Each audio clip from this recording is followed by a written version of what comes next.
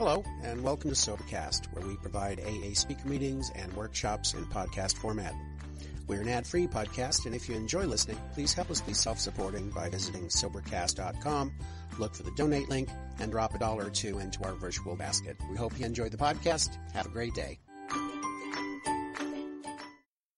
All right, now we will do a speaker's choice reading from page 16 in the Big Book. Most of us feel we need look no further for utopia.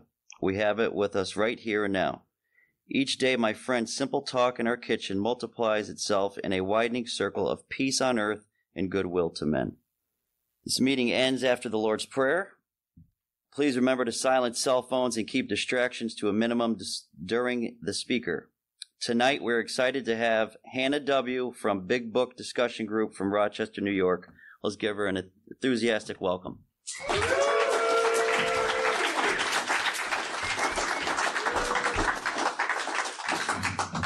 Thank you, everybody. My name is Hanna. I'm an alcoholic. And it's good to be back here.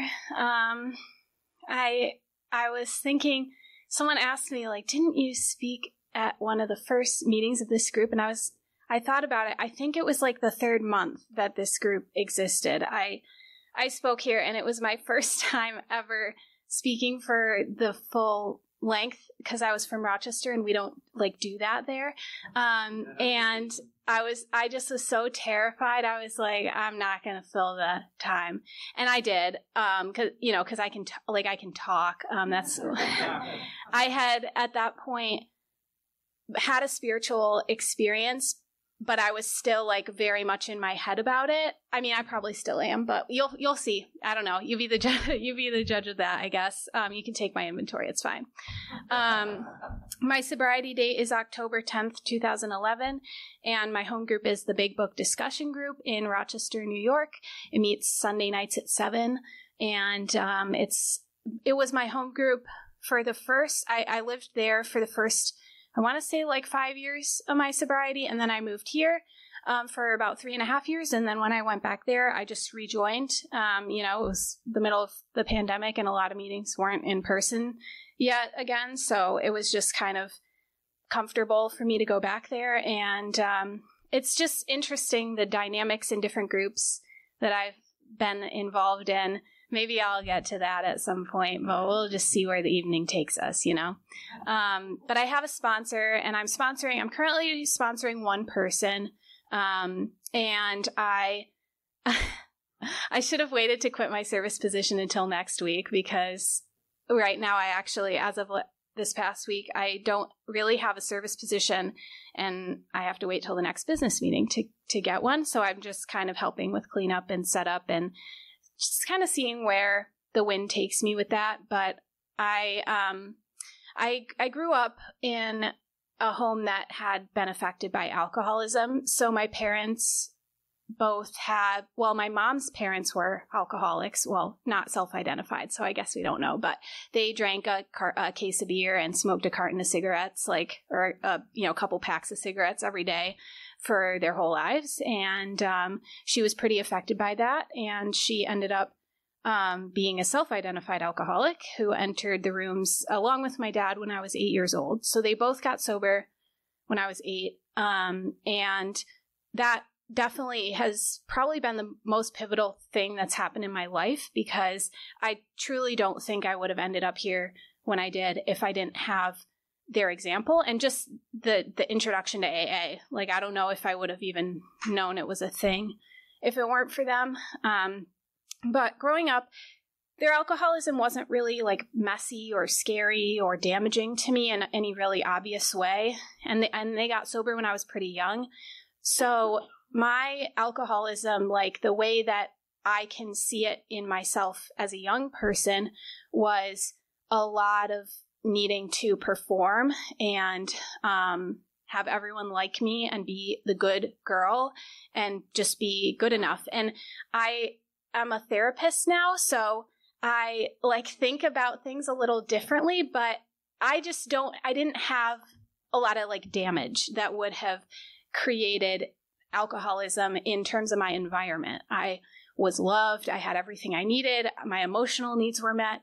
But I never felt like, I just always felt like I had to be doing more, or be doing better, or that one person who I wasn't sure if they liked me, like I had to make sure that they liked me, even if everyone else was cool with me. I remember in elementary school, I was very obsessed with boys, and like starting in like third grade, which is like 8 years old, which is insane to me now. I was like drawing sex pictures in my journal. Like, I don't even know if I knew where it went. You know what I mean? But like, so, actually that's a lie, because I did, but it was not, the point is, like, that's funny, but the point is that I was fixated on like a different boy, like every few weeks. And this is reflected very heavily in my like 4th grade journal and 5th grade. I would just constantly be writing about, oh, I don't know if this boy likes me, or I like this boy. And then the next week it would be like, I don't like him anymore. I like this other boy because he can do gymnastics and he has braces,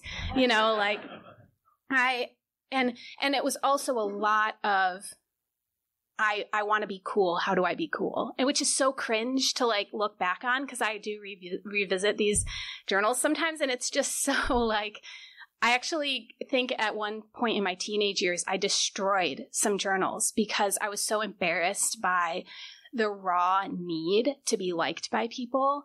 And I wish I hadn't, because now in adulthood, I can look back on that and have compassion for myself and also laugh at it. But I think I hit a rough patch there where I was like, this is too real. I like have to burn the evidence. To the point where in my journals, I would lie about things. Like, this is my private journal that I hid that no one would ever read.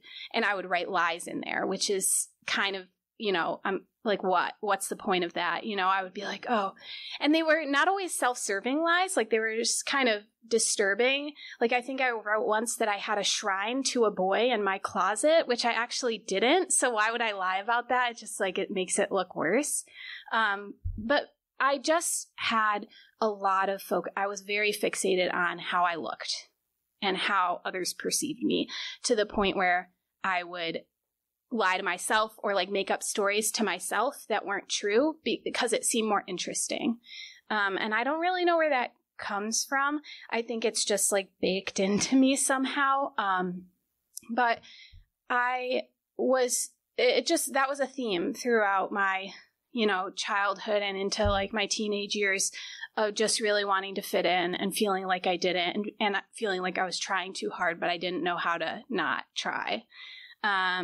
And when I was in middle school, high school, whenever kids around me started kind of experimenting with drugs and alcohol, I was really afraid of it. Because my parents had talked to me about alcoholism, they told me, that they were in AA, when they first got sober, they had this script that they read to us, I think from their, I don't know if it was their outpatient or what, but they just would talk to us about recovery a little bit. And they were like, if you drink, you might be an alcoholic, because it's kind of on both sides of the family. Like, we are just, steeping in it. And so I thought if I drank, it was going to be really bad immediately. I just didn't know what that would look like, but I thought it was just really scary to me. And so I just wasn't even tempted. My close friends were not doing that anyway. So I didn't start as early as I think a lot of people who get sober young, just out of that fear. And then when I did eventually pick up, when I had my first drink, it wasn't what I thought it would be. It wasn't scary. I thought it was okay because I was with a friend that was a good kid who my parents trusted me to just go to her house, and they didn't need to talk to her parents. And that's the kind of parents my parents were. They talked to the parents of whoever's house I was going to make sure there was no funny business, because they made me and they were total deviants. You know what I mean? So they were we're not taking any chances.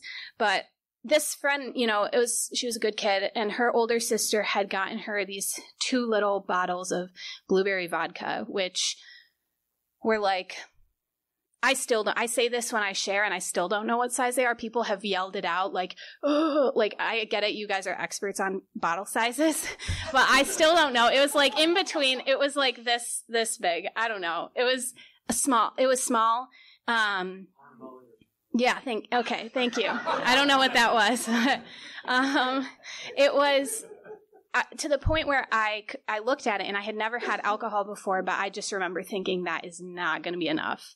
But we drank it. I was like, is there anything else? And there wasn't. And so we mixed it with, I think it was like Fresca. So it was like blueberry vodka and Fresca. And we drank it in her bedroom by herself, just hanging out. And I just remember, I don't really remember anything about that evening except for the feeling that I got when it kicked in, when it started working through my system. It was the most euphoric kind of relief that I felt that actually in sobriety. But it was the first time I'd ever felt that, where I just was out of control in a way that felt okay. And that had never been an option for me. I had never felt like it was okay to be out of control. And I didn't think about it in those terms. I didn't have the language. I didn't have the awareness, but I was just so afraid all the time of how I was moving through the world, like wasn't good enough. And it's dramatic. It sounds dramatic. It kind of is dramatic, but when I drank for the first time, I just didn't worry about it. And I'm sure there's other times that I wasn't worried about it, but it was very obvious to me that my brain was not going to work the way that it normally did. And that was very nice. And so we didn't have enough for it to get bad, right? Like we ran out, like we drank what we had and it was enough to really feel it, but I didn't have any consequences whatsoever. It was enjoyable. And then we went to sleep. Like, I don't know. And so I think I was, like I've heard a lot of people say, I was looking for that feeling probably every other time I drank. And I don't know that I ever got it and like kept it the way that I did the first time. And not that I did, like, cause it was not in my control even then, right? We stopped because we ran out. And after that, I didn't drink all the time. My parents were very, very protective to the point where, they would talk to the parents of the friends I was going to see. They would, I couldn't keep, like, I just didn't trust that they wouldn't. I think my mom went through my room, like looking for stuff because she just knew what she was doing at my age, and so they just ruined it for me pretty much the whole time. But I did everything that I did socially needed to have drugs or alcohol involved. And drugs, I say drugs, like it's not even a drug anymore. Like I would smoke weed. I did like a couple other things, but I really wasn't doing drugs. I just was drinking and smoking weed and in various friends' basements whose parents like didn't care as much. And it was really fun. But outside of those times, I felt like the friends that I drank with, the friends that I smoked with, they weren't my friends in real life. Like at school, I wasn't hanging out with them. I was hanging out with like the quote smart kids, and they weren't the same groups. So my social life was pretty fractured from that point. And eventually I just became more and more isolated because not necessarily as a result of the drinking, but in correlation with the drinking, my mental health or just the way that I felt about life was going downhill like pretty quickly. During my senior year of high school, I was feeling really depressed. I thought it was depression. So I went to my parents and I said, I think I need to go to a doctor to like get some pills for this. And I guess they don't make that pill that will fix that. But I didn't know that. I just wanted to feel better. And I just didn't know why life felt so hard for me when I could see my friends like just doing everything. Like they did their homework. I'm like, what? And they didn't cry about it.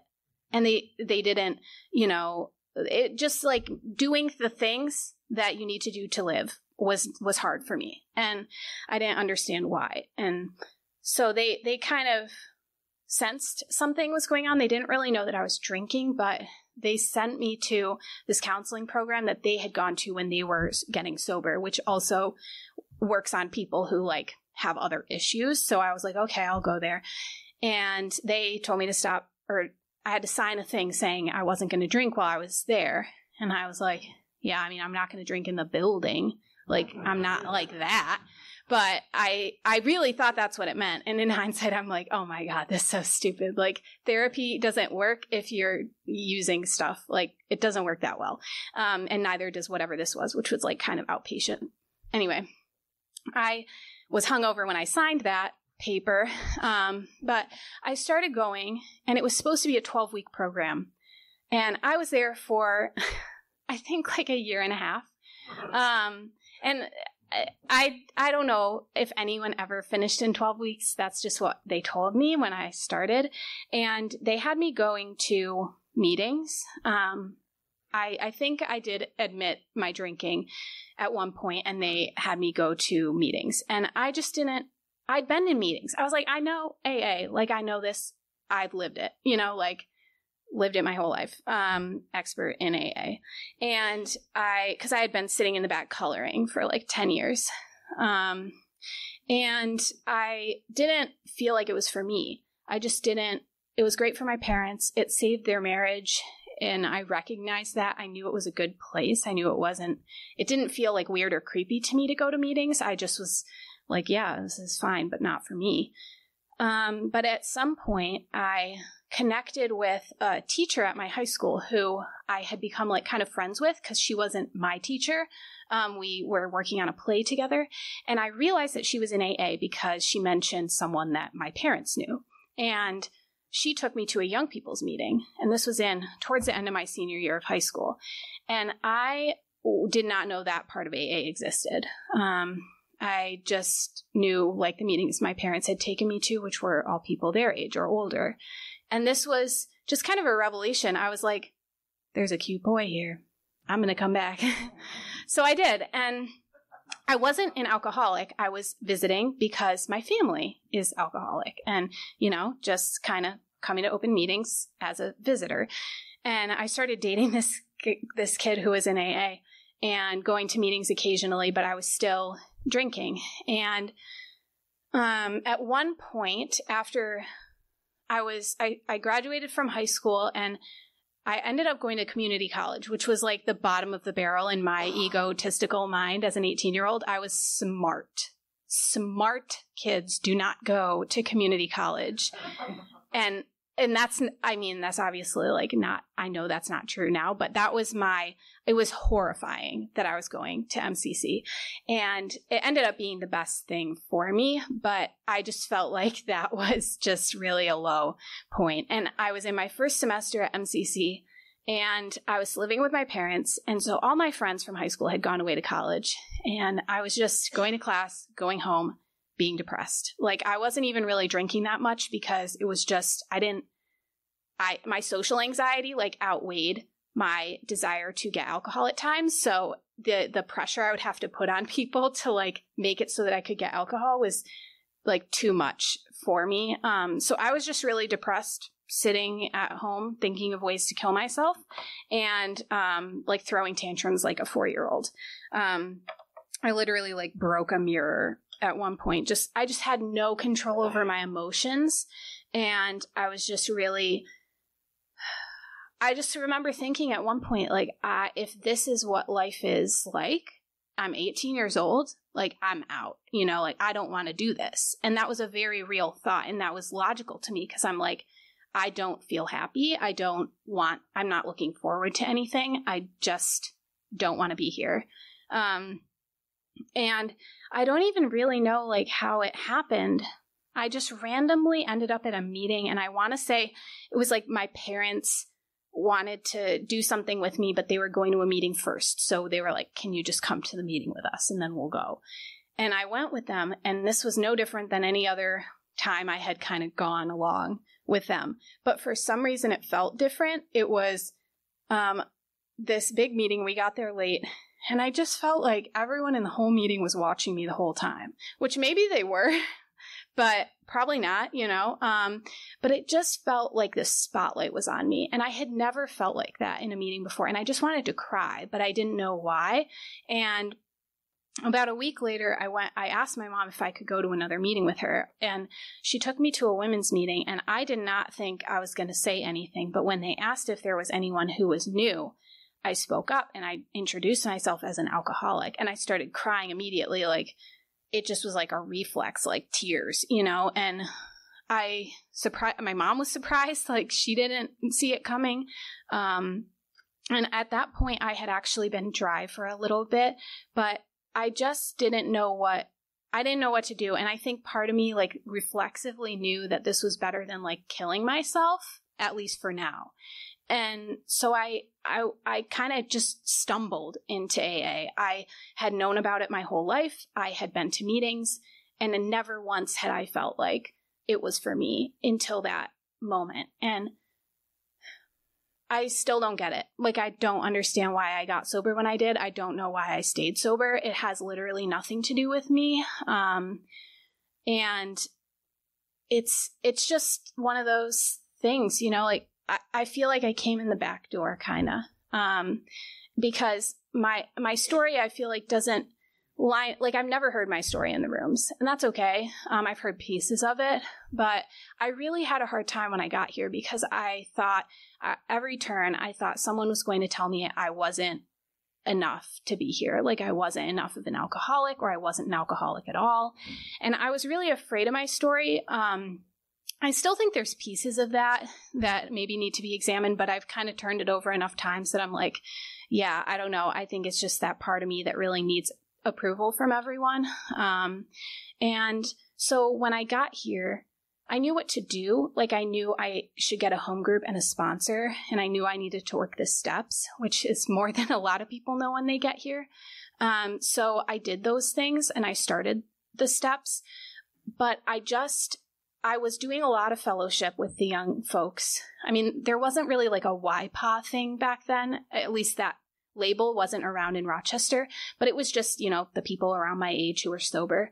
And we would do a lot of really fun, crazy stuff. We would I was, dressing up for meetings, you know what I mean? Like checking myself out in the mirror. Like, I would sometimes walk in late, swinging my hips, just really going for it. That's just how I was, you know what I mean? But my intentions for AA were not really I wasn't really that focused on the recovery aspect of it. Once I got here, I started feeling better. I started, the first thing I noticed after a few months of sobriety was that I wrote a paper, and I just did it. I didn't bitch about it I didn't complain about it for 2 weeks and then do it at the last minute. I just did it. And I know that's not a promise of sobriety, and I hadn't even really worked the steps yet, but that was so different that I was it can't be because of anything else other than whatever is going on here. And that's such a small thing, but to me it was huge because that was I just caused myself so much mental anguish over small things that I had to do all the time. Everything was very hard. And when things started to feel less hard, that was enough proof to me that something was going to work for me here. And my first sponsor was someone who I don't think she had sponsored anyone before. She had 6 years sober and had been through the steps, but I don't think she had really gone through the steps with anyone. So we read the book and we did what she did with her sponsor. And she was very patient with me because I really struggled with the first step. I just was really afraid that I wasn't an alcoholic. And honestly, that fear stuck around in the background for a really long time. I could look at my drinking from different angles and see it different ways. And I think we can all kind of do that, and we all try to rationalize. But for me, it was I really, on the surface, on the face of it, if you looked at my drinking in a movie next to everyone else's in my friend group, we weren't drinking that differently. But what I noticed and what was helpful for me to think about was I don't know what anyone else's focus was at those parties or those gatherings with friends, but all I cared about was the alcohol. I was just watching the bottle. I was making sure that I had enough. I was the one asking, like, who's going to the store, because I looked like I was 12 and I was not getting anything anywhere myself. So it was, my relationship with alcohol was problematic to me. And it was I want to say it was like 1 or maybe 2 years into sobriety before I realized that I actually believed the first step for myself, that I was powerless over alcohol and that my life was unmanageable. And I don't know what was intended. Maybe someone knows who like really cares about like every word in our literature, but I don't really know what was intended by like the wording and the structure of that step. But to me, it was, my life wasn't unmanageable because of my drinking, which a lot of people's was, like that's true for them. For me, my life was unmanageable because I was trying to manage it and it didn't work. And that was true whether I was drinking or not. I had no trouble understanding the spiritual malady because that was what I identified with most when I got here. That was the part that I felt safe saying, like, I need recovery. It was a while where I was like, do I just need al-anon? Like, I don't know. But it was, that spiritual malady was like very clear to me because I wasn't drinking my face off all the time. Like, I had problems that could not have been caused by alcoholism, and I just thought it was me, and I just thought I was bad and I wasn't doing a good job at life. And so coming in here and hearing that none of us are good at doing life, like that felt really, it was a relief to me that on our own, we just are a dumpster fire of life. You know what I mean? Like, so that was the part of the first step that got me right away. That spiritual malady, that inability to live life on life's terms without like wanting to kill myself or someone else. But the powerlessness and the unmanageability, or the powerlessness part and the unmanageability, like as a result of alcohol, that concept was really hard for me because my drinking on its surface didn't cause that much unmanageability. And it wasn't until someone explained the first step to me a little differently that it clicked.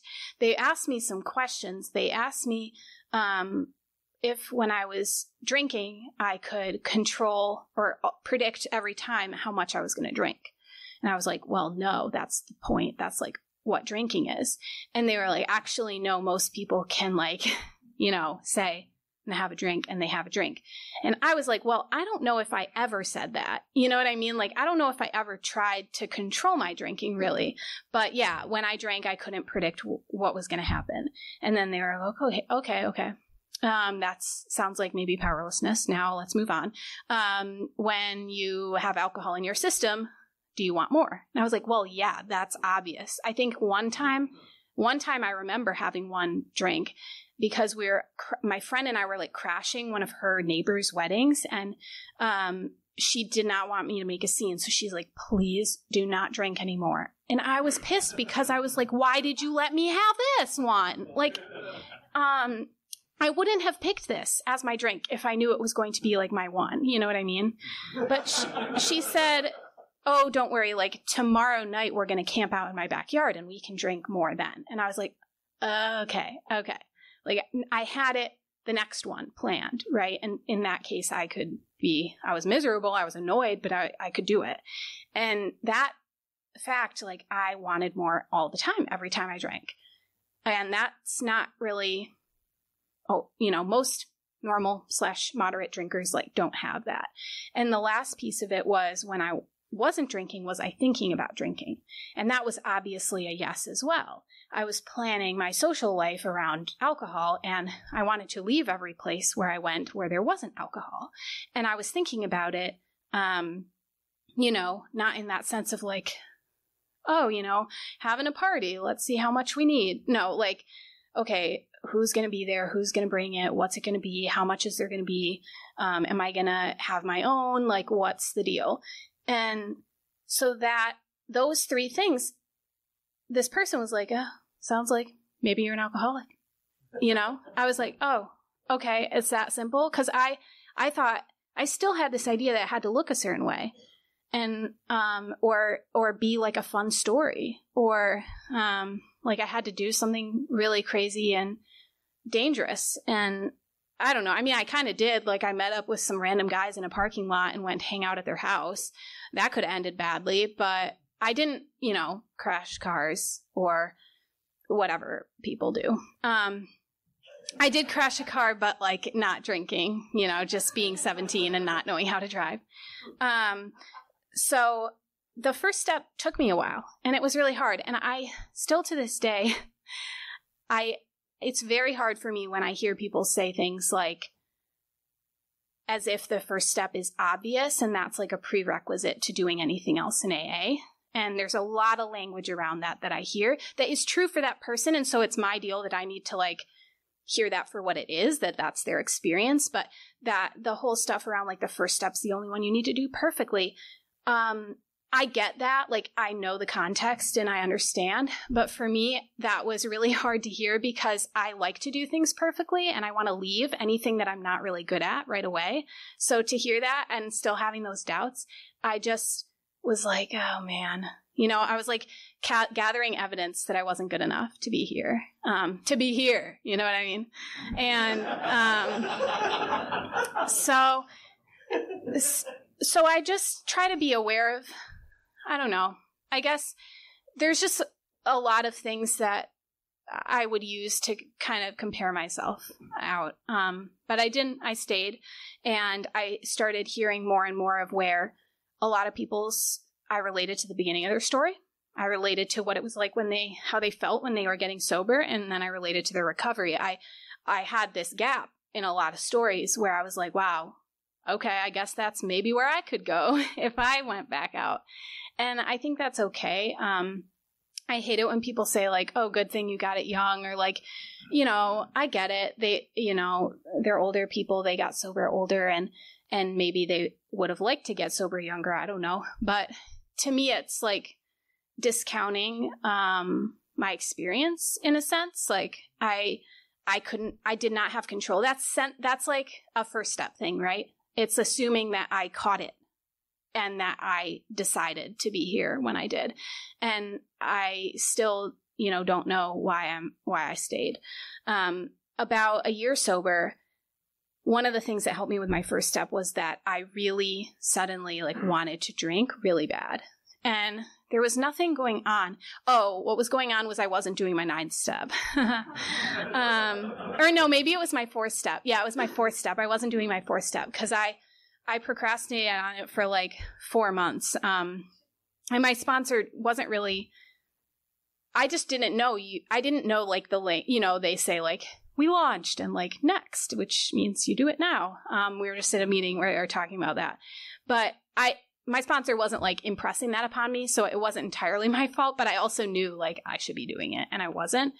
Anyway, I was, I just wanted to drink. I think I just felt miserable that I felt just mad that I couldn't drink and, enjoy myself. And at one point I was at my grandparents' house and they weren't there. It was at our place on Canandaigua Lake, and they have their own little house on the property. And I was just opening cabinets in their kitchen and I just I thought I was just bored. I literally had no idea what I was doing until I opened the liquor cabinet and realized that I was looking for it. And it was just autopilot. And I took out the first bottle that was in the liquor cabinet, which I think was rum. And I opened it up and I smelled it. And I just started sobbing and I just wanted to smash it and I wanted to drink. And I was so angry because I was what the, I just want to have, take 3. I remember thinking 3 slugs would be a good number, 3 pulls off the bottle. No, I could just feel good and no one would know and I could just go about my life. But I knew myself, I can't lie. I can't have that on me. And I put it back, but I just was sobbing because I just wanted it so badly. And I called my sponsor not right away, and not before that, but, after the fact. And I told her, and she's like, oh, wow, you still like think you might not be an alcoholic? And I was like, you suck. I was not happy with her. But after I was mad, I was like, oh my God, that's weird. Like, if I'm not an alcoholic, like, why am I smelling rum bottles? I didn't really drink rum at all. So I don't know. It smelled kind of nasty, to be honest. But so that was really it ended up being really helpful for me. And probably that's why it needed to happen, because I just was so doubting. And then honestly, like I haven't had really strong experiences with any single individual step. So I've been through the steps 4 or 5 times, and the first 2 were the most impactful for me. Probably the second one was the most change that I experienced, because the first time I didn't know what I was doing. My 4th step was like 8 people. Like and I procrastinated on it, and then I just did it, and then I read it to her, and we had like check mark boxes. Like, it wasn't the 4 columns the way that the big book talks about it. It was like, you check off, affects my, and then, the 4th column was check boxes. So that, can only go so far. Like, I could check a box without really like thinking about what it means to me. And then the second time I went through the steps was 3.5 years sober. It was my 3rd sponsor, because my first sponsor had 2 babies and kind of took a step back from AA. And I wanted, I guess, someone who was like going to meetings and in AA, So I got another sponsor who I was like, wow, she looks really sober. She is old and like chic, and she like goes to the gym. She's like 70, and she sounds kind of mean, but like she gives hugs. So I just was like, I just wanted a cool sponsor. And so I started working with this woman who was wonderful in a lot of ways, but she like, we'd been working together a year. So by this time I'm like, I think, 3 years sober, and I haven't actually made amends. Like, I did all the other steps the first time, but I just skipped amends, and it never really got brought up again. So I was like, okay, cool. I guess I'm fine. And I was starting to come across people whose recovery was very different than what I'd been exposed to so far. The way that they shared about the big book and the way they shared about God and their experience was just it was exciting, like I hadn't really felt that for the actual spiritual program. I'd felt that for the fellowship and for like, fun things that come along with the fellowship, but I hadn't felt that for the program of recovery. And I started to hear people talk about being really excited about the program and really like making it sound fun. And I was like, oh, I want to do that. So I asked this sponsor, I was like, I want to go through the steps, but I want to do it quickly, because the first time it took forever. Like, I don't even know how long. I think like a long time, like 1 to 2 years. And she's like, oh, well, you haven't been calling me every day. And I'm like, we've been working together for a year. I'm still supposed to be calling you every day. Like, I'm not going to do that. Like, I just know. And she's like, well, then you're not ready to go through the steps again. And I was like, okay. And then I got a new sponsor and didn't tell her. And I don't recommend that, but that's what I did. And I got a new sponsor who was, one of those people that was just really excited about doing AA and recovery, the steps. And the way that we went through the steps was, I think we went through all 12 steps in like 4 months, which, isn't even like lightning fast, but it was just such a different experience than what I had before. And when I wrote that 4th step, I had a lot different guidance, and there was just so much in the big book that was pointed out to me that I had never noticed. I was like, these words are here. Like, I hear people talk about that experience, like, and I still have that sometimes, like, over 10 years sober, I'll have that kind of, oh, wow, I never like read it that way before. But there was really, really obvious stuff that I just didn't, I'd read it, but it just was like not there to me. I needed someone to explain it and to point out these things. And when I went through the 4th step with this new sponsor, I had like so many resentments. I don't even know. I think it was like 140 or like something crazy.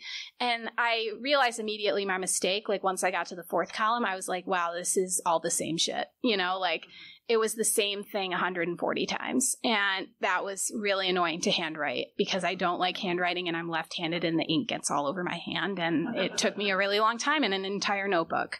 And it was, the point of that, like the outcome of it was that I was so sick of myself by the time I got done writing that inventory that I was ready to do whatever it took to change, to be different. And we laughed, like when I did my 5th step, we laughed about a lot of the stuff. I didn't have secrets, really. Like I didn't have anything like really big and scary that I wasn't okay with telling anyone. So it wasn't like I had this insane experience with the 4th step where I just felt, or 5th step where I just felt like 20 million pounds lighter or anything, but I just knew that I was on the right path. I knew that I was doing something that was going to work. And I knew that I might actually be different after this. I kind of skipped over 2 and 3 because honestly, I just didn't have any problem with those steps. I'll touch really briefly on agnosticism because up until I got to like outpatient, I was kind of an atheist, but like really non-committal. Like I just was doing it to be a teenager, like God's not real, mom, shut up, But when I got to really thinking about it and that kind of dissolved pretty quickly and I was just kind of open to whatever, which is a little surprising to me. It was just kind of a non-issue once it came down to talking about the 2nd step and like, do you believe there could be a higher power that could restore you to sanity? Sure, could, maybe, like move on, it wasn't a big deal in my, sponsorship or in my recovery. I just was like, yeah, I guess, there could be something. And since then I've had different experiences with it, but it just wasn't a big thing for me. And the 3rd step was explained to me initially as just a commitment to go through the rest of the steps, which I've heard from other people, but I've also heard different understandings of that. And that was helpful for me because I just didn't need that much like noise in my head. I can overthink things a lot. And I think my sponsor trusted that I would go through the steps again. I would have a different experience. I would, talk about the 3rd step, hear about it in meetings and have that deeper level of, oh man, wow, this problem, it's because I didn't turn my will over, like over and over every day.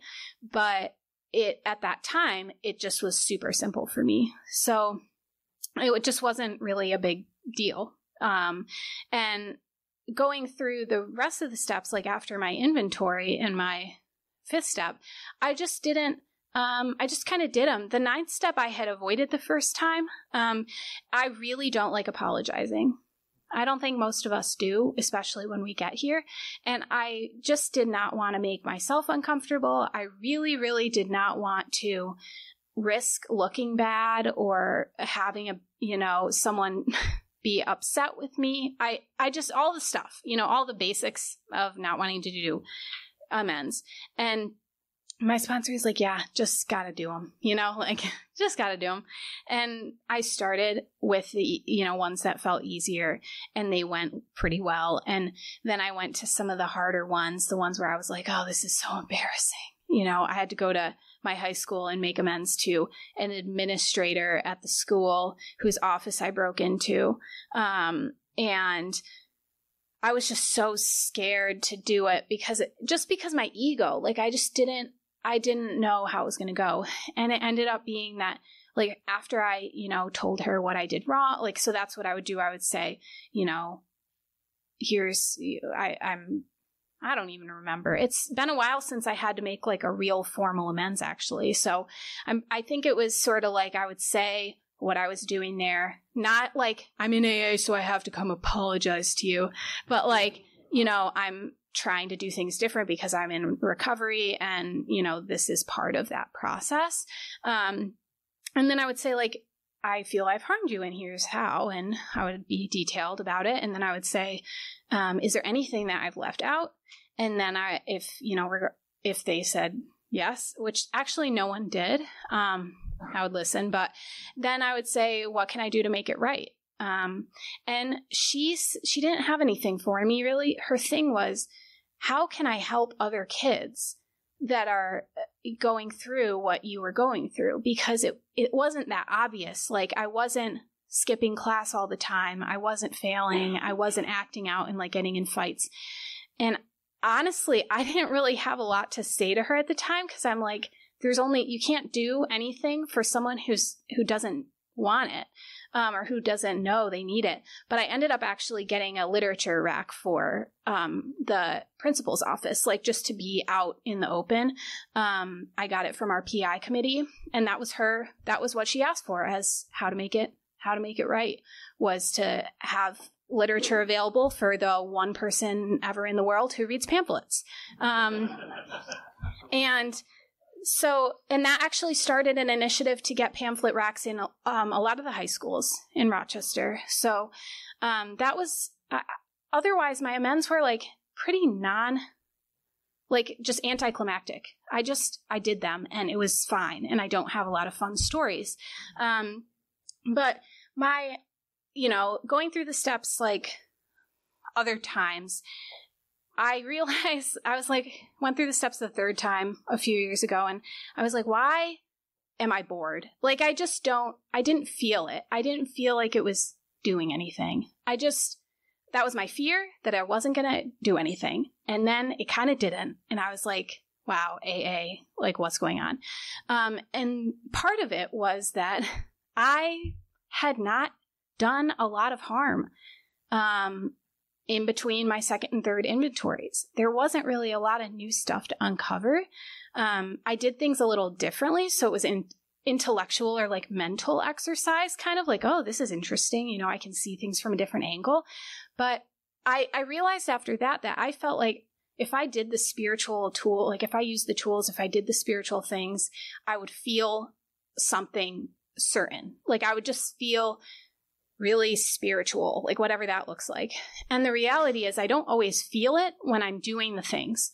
The steps that I take to maintain my recovery are not exciting. I want to feel great all the time, and that's why I drank. And that's probably why I do a lot of the things that I do in AA, is because I still think like if I just check all the boxes, I'll just be spiritual and it will feel like so good. And the reality is that sometimes it's just life now, like I do some of the stuff most of the time.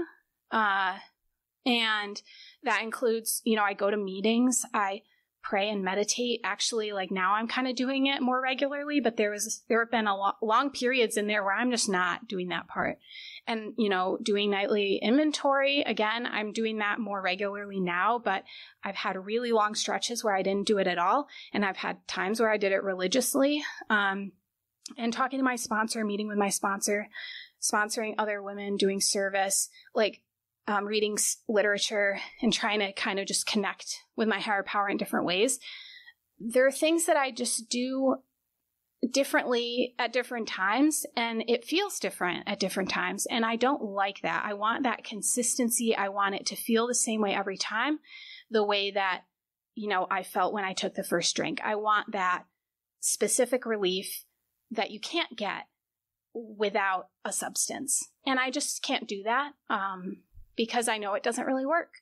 And so I go through periods of really taking my will back and really running my life. And that's when those steps come all back around. Like every single step is so relevant in my life today, this far away from a drink, because it's just that first thing I learned here, which is it's not the drinking. It's really not. The drinking is how I cope with life. And I need something to make it okay. And I still need something. And that something is a higher power. And I really don't like that. Like, I don't want it to be that. I want it to be something fun. I want it to be something exciting. And sometimes, God is fun and exciting, but most of the time it's like an old chair, like you just sit there. It feels comfy. Sometimes there's like a rock in the bottom of it, or like a M&M or something. And it's like, I have to like dig it out. It's comfortable. And, I don't know. I mean, I think that's why I need to keep doing different things. I need to mix it up a little because I can get stale here. And recently, I'm wrapping up, but recently I had an experience where I had been really just kind of coasting, for a while. And I kept checking on myself, like, am I good? Like, yeah, I am. Like, I'm pretty good. And I was like, well, guess I'm getting away with it. Just like not really doing all the things that I know are helpful to stay spiritually fit. And I knew in the back of my mind, I'm like, wow, I really hope that I start doing the things again before I get bad. But I just couldn't make it happen. I couldn't get the willingness to happen. I couldn't force it. And my sponsor kept pointing out, like, this is a first step thing.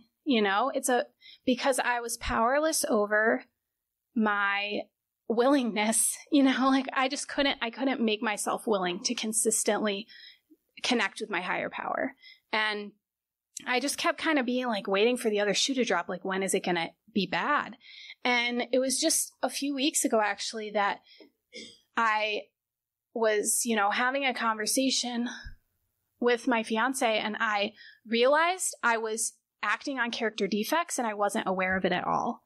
And it didn't even cross my mind. And then when I caused harm, I really didn't want to apologize. And I was digging in my heels. And that was actually a big step backwards for me. And I didn't realize it until it happened, until I was aware of it, that there was a stretch there, a pretty good stretch, where I was aware of I had that pause, right? I would have the thought, like the control thought or the criticism or whatever it was, and I could either choose to say it, which sometimes I did, or not. And I realized I was losing the power of choice over my defects. And I still don't have that with all of them, but there were a few key ones that I was able to pause and pray and do something different, make a different choice. And then if I did screw up, I was really uncomfortable until I apologized or made amends. And recently I was realizing I was really uncomfortable with the prospect of apologizing or making amends. Like, I was more comfortable just not doing it. And that was honestly, like, it might sound silly to some people, especially earlier in recovery, but that was like really scary to me because I realized, like, before I was recovered, before I had a profound personality change, I was not an easy person to love or to get along with. And my mom told me that once. She said, you're hard to love. Sometimes. And she was mad at me, like, I'm sure she would say that she didn't really mean it, but it was kind of true. I made it really hard for people to connect with me and to feel okay and to feel good about themselves in my presence. And I could see part of that coming through. And that scared me enough that I was talking to my sponsor and I was like, yeah, I think I'm going to start meditating again. I think I'm going to start praying again. I think I'm going to start doing nightly review. And she's like, what makes you think it's going to be now? Because I had kind of said that before. And I was like, I don't know. It's just a feeling. I just feel like that's enough. And it was, I mean, it's only been a few weeks, but I've been pretty consistent with those things. And I think it's just because I know what life looks like when I'm running it, and it sucks and it hurts people. And I don't want to clean up the mess. And then it piles up and I don't want to deal with that, and I'm at a point in my life and my recovery and my growth as a human that I can say that, like, I feel like I have a level of agency over my life that I did not have when I got here. And I work in mental health right now, and I hear in my chair every day people saying, it's too hard. I can't do it. People saying they're the problem. They need to change. And these are things I used to think and really have no question about. Like, this is obvious. And now I'm sitting there and I'm like, oh my God, like, I can have so much compassion for those people because that's me. But I also can have hope because I know that I came from there And now I can sit here and say, it's me, and I have choices, and I can do the spiritual actions that are most likely to yield a result that I'm happy with. And that is the catch that I'm working on. Not working on, but this is my next kind of frontier, I think, is that I still think that I can be a good AA or I can be a bad AA. And I hate to say it, but I learned that here in Buffalo. There's good AA and there's bad AA. And that's what I internalized. No one was literally saying that out loud. But the folks that I was attracted to in this fellowship, I wanted certainty. I wanted people who knew the right way to do AA. And I really held on to a lot of ideas that were no longer serving me. And that's on me. That's not on anyone else. But I'm at that point where I have doubts about some of these things that I just used to say in meetings, and without really thinking if I believed them or not. And that's been really hard. It's been really hard because along the way, I've had to do some things that really go against these ideas that I had learned and internalized. And my sponsor now says, when she got sober, they said, you wear life like a loose garment. And that is such an uncomfortable thing for me to hear because it is so not how I was raised in this fellowship. You live life like a straitjacket. You know what I mean? Like, that's how I internalized it. And so for me, learning like the freedom that I'm feeling now is more about, wow, like what resonates with me? What is going to allow me to be of service to the most people? What is going to allow me to have compassion for everyone who comes here? And that's a hard question that I'm still kind of playing with, I guess, or waiting for the answer to. But I love every step of my recovery journey. It's been, I had a spiritual experience and a spiritual awakening when I got involved with you guys here. So there's just so much growth and so much love that I have for this fellowship in Buffalo and in Rochester. And it's just about like recognizing it's not going to look the same forever. And I was holding on to something that wasn't really serving me anymore. And so now I'm here and I'm where I am. And it's in a lot of ways, I'm not checking off all the good AA boxes that I had built for myself. And I'm trying to be okay with that. I'm trying to ask myself, like, what does God want for me? Does God want me beating myself up? Does God want me checking off a checklist when I don't really mean it? And so I struggle with that. I've really had a lot lately of like, wow, I am not a good enough person. And realizing how hurtful that is. You know what I mean? Like how, because then I project that onto you. When you don't do things the right way, you're not good enough. And that's not what I want, for my recovery, for your recovery. So that's just where I'm at now, and I'm over time, so I'm going to stop there. But thank you so much for having me.